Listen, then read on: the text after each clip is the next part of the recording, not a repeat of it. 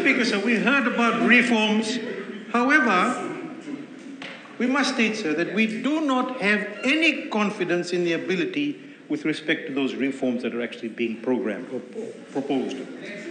Honourable Speaker, I remember also, I think it was late back in January 2023, when the Honourable Attorney General jumped up and said, got into action, and says, any issues dealing with government affairs are to be dealt with by the coalition government and its head.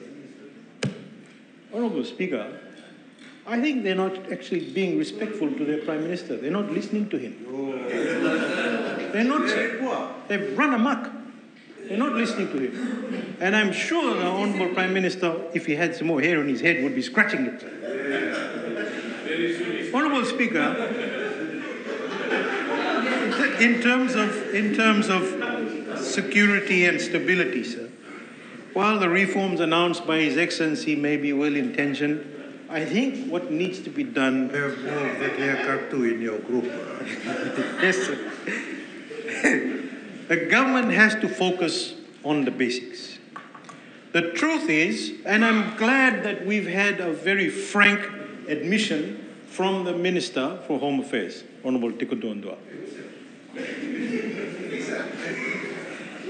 The truth is, Honourable Speaker, and again I relay what the general public is saying, that they don't feel safe. They don't feel safe.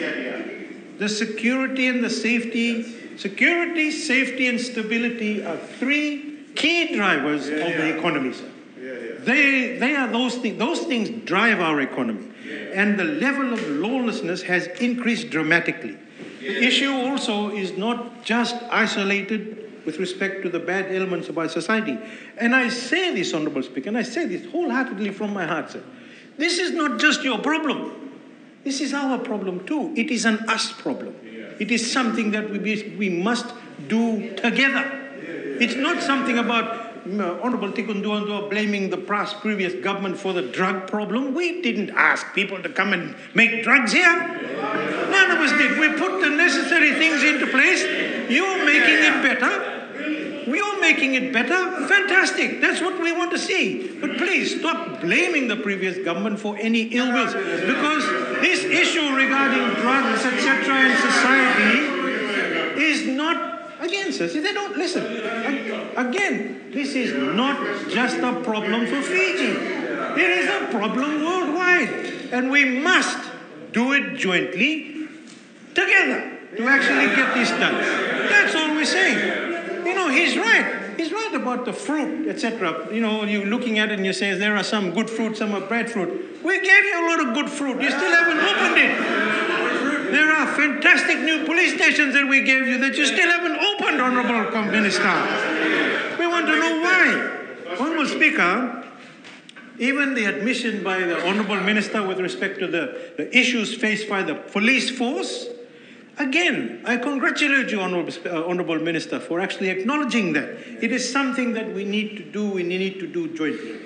We've had a few conversations, sir, Honourable Minister and myself, and I think we're actually finding some good footing with respect to advancing for the betterment of Fiji. Honourable Speaker, one of the most important things for him is not just doing home affairs. He has to ensure that all he does brings back investor confidence, Honourable Speaker. Because that is what is seriously lacking, Honourable Speaker. When I was a young gentleman, sir, my father used to tell me every time we went past Lami, he said, if you see smoke coming out from his cement factory, you know the economy is working. Guess what? There has been no smoke there for 14 months. Nothing's happening.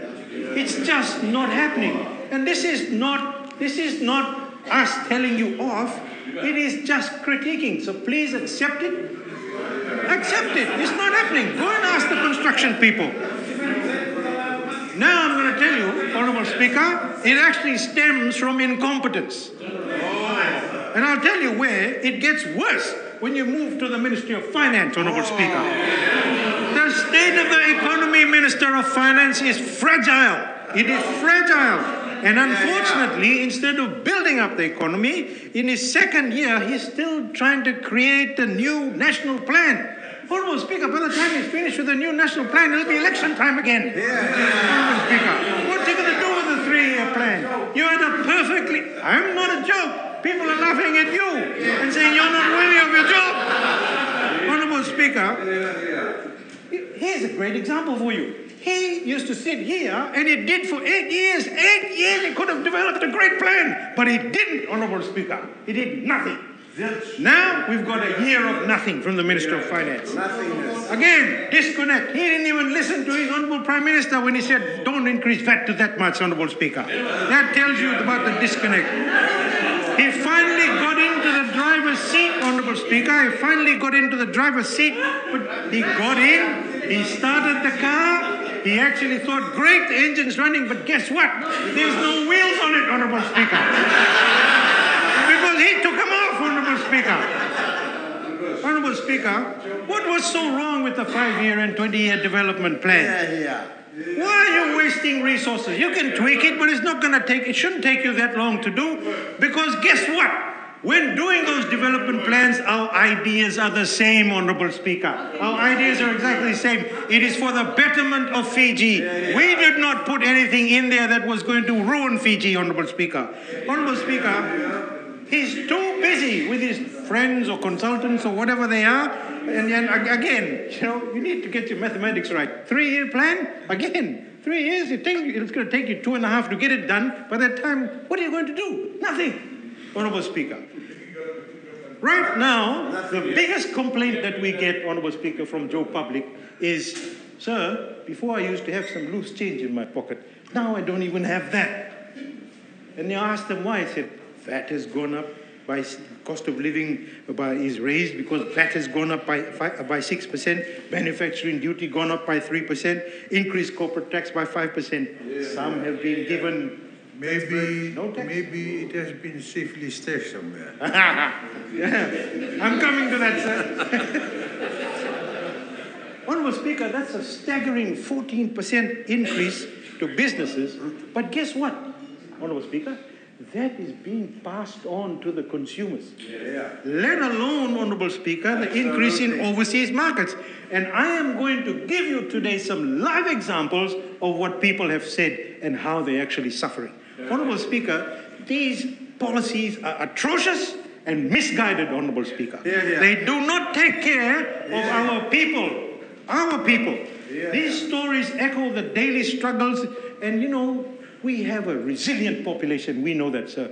But this time, the resilience is wearing thin, Honourable Speaker. Absolutely. They deserve the compassion that we give them. They deserve the urgency that we give them to look after them. Let me take you through the streets, Honourable Speaker. I've had the privilege of conversing with the best information that you can actually get from taxi drivers, Honourable Speaker.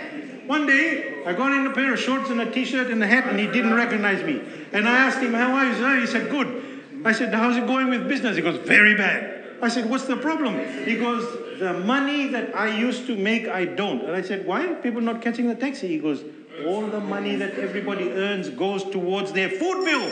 How are they going to catch taxis, Honourable Speaker? So in the corridors of our pharmacies, Honourable Speaker, people who are getting prescribed 20 tablets are going to the pharmacies and only asking for 10 because that's all they can afford, Honourable Speaker. Our hotel workers now find solace in the fact that they do not have to pay rent and thanks to their village homes. But yet they empathise with those who don't have village homes and who have to juggle the soaring cost of living with the fear of the next day.